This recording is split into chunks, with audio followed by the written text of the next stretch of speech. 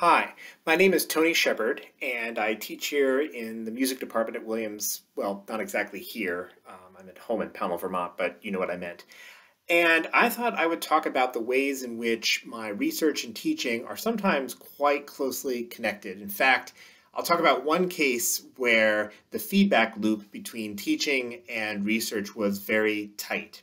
In order to do that, let me give you a little bit of a backstory. Uh, 2 years ago, 2018, I taught a course on the history of the Broadway musical for the first time in the music department at Williams. And when I taught that course, I eventually got up the courage, as you may have read in the Williams magazine, to ask Stephen Sondheim to speak via Skype to my class. And he did, and it was quite fantastic. He spoke the entire time with the students, answering a lot of their questions. And about a year ago, when I was realizing I would offer the course again this year, this spring semester, I also realized that this would be the semester of Sondheim's 90th birthday and 70th Williams reunion year. And I thought that we should try to mark that occasion in some way. So I organized a series of events, including an alumni concert, which is now up on YouTube that you can watch, and also a scholarly symposium. And eventually that will result in a book of essays about Sondheim's works, and appearing probably in about a year from now. And as I was working on this project back in the fall, I was also working on some other research projects. And what I wasn't working on was my own paper for this symposium. And as the fall semester kept moving ahead, I was getting more and more anxious. What was I going to speak about? And finally, around Thanksgiving time, I said I just have to stop with all my other research and really dive into work on this Sondheim paper. But I wasn't exactly sure what my topic should be. I knew that I couldn't speak on my research about Sondheim's Pacific Overtures because that material had just appeared in my most recent book, so that wouldn't work out very well. And I knew that I didn't really have time to go do archival research, so what was I going to do?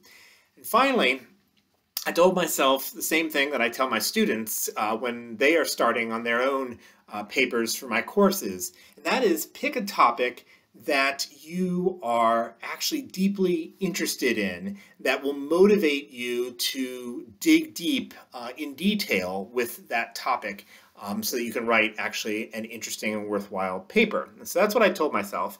And I thought that I had always been interested in Sondheim's dual career as both a composer and a lyricist, how he assumed both functions in his musicals. And perhaps this is because I double majored in English and music myself back in college at a certain other liberal arts college we won't mention right now. And so I thought about this, and I thought, well, what do I find most fascinating about Sondheim? And I thought that it was his extreme wit, his intricate rhymes, and how closely, how tightly music and words seem to work together in some of my favorite numbers that he had created over the decades.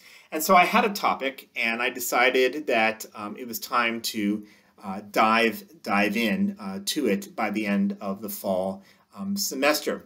So what did I actually find? That's a good question. I found that Sondheim uses music in his shows to highlight rhymes in a variety of ways. That he also is able to use music to blend off rhymes, words that don't quite rhyme together. Somehow in a musical setting, he makes them sound more similar. He also uses music to create a sense of, we hear in our heads a rhyming word that's actually not there, sort of a phantom rhyme. Cases where the lyrics set up that there will be a rhyming word, but instead of getting it, we get a musical rhyme that puts that word into our head. I can give you an example of this. So life and wife are extremely common rhyming words in Broadway musical lyrics throughout the decades. And Sondheim rhymes those two words quite a bit himself in his own songs.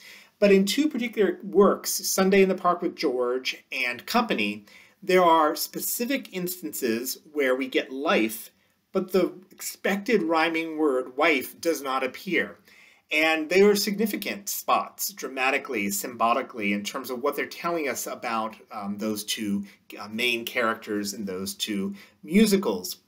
And the reason that we really feel the phantom rhyme is that Sondheim makes the music rhyme, even though the words, that second word that comes, doesn't complete the rhyme. What do I mean by musical rhyming?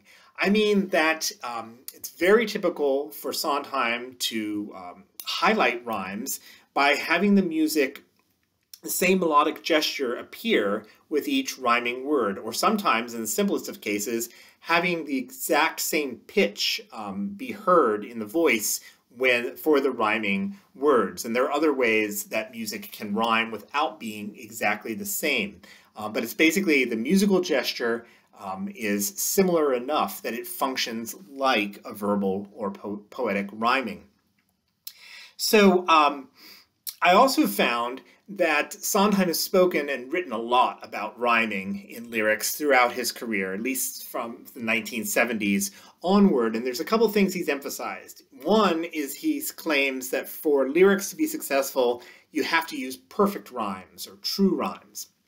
He's also repeatedly said that if a lyricist uses excessive rhyming or intricate, complicated rhyming, the danger is that the audience's attention will be turned to the lyricist rather than to the character or the dramatic situation. And I've thought about that a lot. He gives an example of the song Getting Married Today, where a reluctant bride, he says, is so hysterical at the beginning of the song that she can't actually rhyme. She doesn't rhyme, and that symbolizes that she is so frazzled. But then he says, as the song goes on, in order to avoid boredom with the song for us, but also in order to suggest another form of her hysteria, he then has her sing in excessive rhyming, in really sort of obsessive rhyming. And I've thought about that, and I wonder whether audience members, when we are encountering a patter song with lots of elaborate rhyming going on, do we actually credit that to the composer lyricist, or do we credit that wit to the character, or actually are we crediting and experiencing this as the wit of the performer who is actually physically on stage in that moment? Another thing that rhyme does and music in support of rhyme achieves in Sondheim's songs is that it helps certain rhymes go down more easily for us. Or it really punches home the punchline or the joke word, the surprising word that may come at the end of, say, triple rhyme, 3 lines that rhyme together. And an example of this from Company, which is turning 50, by the way, this month, in April 2020. In Company, there's a song that the married couples sing entitled Little Things. The little things that you do together is what makes marriage so special. And to give you a couple examples of those very witty, biting lyrics, they sing, it's the concerts that you enjoy together, the neighbors you annoy together, the children that you destroy together.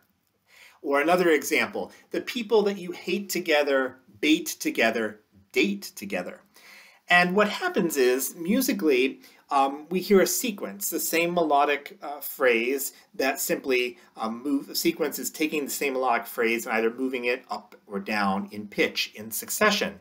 And by using the musical sequence, each time that surprising word comes, the final word comes, it flows just so easily into our minds, into our ears, which makes the song that much more funny and nasty and naughty by making it all go down so easily, even though the lyrics are quite scandalous, or were meant to be felt as scandalous. What I want to do now is focus on one specific example that is one of the best examples of showing just how intricate Sondheim's rhyming can be and how much poetic sound he packs into his lyrics. And so let's take a look at slide number 1. These are the lyrics of Getting Married Today, and they are super packed with rhyming. There are end and internal rhymes, alliteration, assonance, consonants, repeated words, etc. What I've done in this slide that you're looking at is I've attempted to use colors, font, and underlining to indicate the intricate connections of the verbal sounds. In performance, this excerpt goes by in a mere 12 seconds, and the excerpt consists of 50 syllables, 44 words, and one surprising cultural allusion to Uncle Tom's Cabin, in case you missed it. We hear 9 I sounds, only one of which is the actual word I, so he's drawing a lot from his poetic rhyming dictionary here. Some of the rhyming is quite clever, very clever in this example. Now, how does the musical setting respond to all these poetic sounds? Check out slide number 2. Here, the letters refer to pitches, and I have used colors and capitalization to highlight corresponding points, spots where pitch and rhyme line up. The downbeats consistently emphasize the strong rhymes: go, go, no, door, for, ice, rice, haps, laps, apps, etc. I use the number 2 here to indicate quarter notes, and all the other syllables that we hear are running eighth notes, half the value. Now note how those long values, those quarter notes, fall consistently on the major rhymes. Almost all the rhymes and the assonants in the first half of this stanza receive the pitch G, and in the second half fall melodically on A. Of course, Sondheim's typical tight motivic melodic style accounts in part for this great synchronicity between rhyming and pitch. I should also mention that this particular intricate, musical, poetic 16 bars is heard as part of a double song, with Paul, the groom, singing to an entirely separate melody. Let's take a listen to this 12 seconds. Today is for a... Go, can't you go? Look, you know I adore you all, but why watch me die like Eliza on the ice? But perhaps I'll collapse in the apps right before you also take back the cake, burn the shoes and boil the rice. Later this month, I will be teaching a class, recording a lecture downstairs in my house on Sondheim's musicals for my Broadway musical class. And what I'll do is we will dive deep into his rhyming and the way music is working with that rhyming, and I'll certainly grab the juicy bits from the talk that I gave at the Sondheim Symposium back in March. I will also refer to Sondheim's influence on later generations of Broadway musical creators, how Larson in Rent or Miranda in Hamilton show the influence of Sondheim in the way that they use music and poetic rhyming so tightly together. In class, we're going to focus on what Sondheim calls the craft of songwriting. And the only way to do that is to pay attention to the details, the individual notes, chords, and rhythms, and the individual rhymes that he creates in his lyrics. And at this point, I'm going to stop and pause in my thinking about my Broadway musical class, because I need to do the reading and the assigned listening for my tutorial class. So I'm ready to ask some interesting questions, I hope, and to dive into discussion with my students in the tutorial on Wednesday. So thank you very much for listening, and stay well.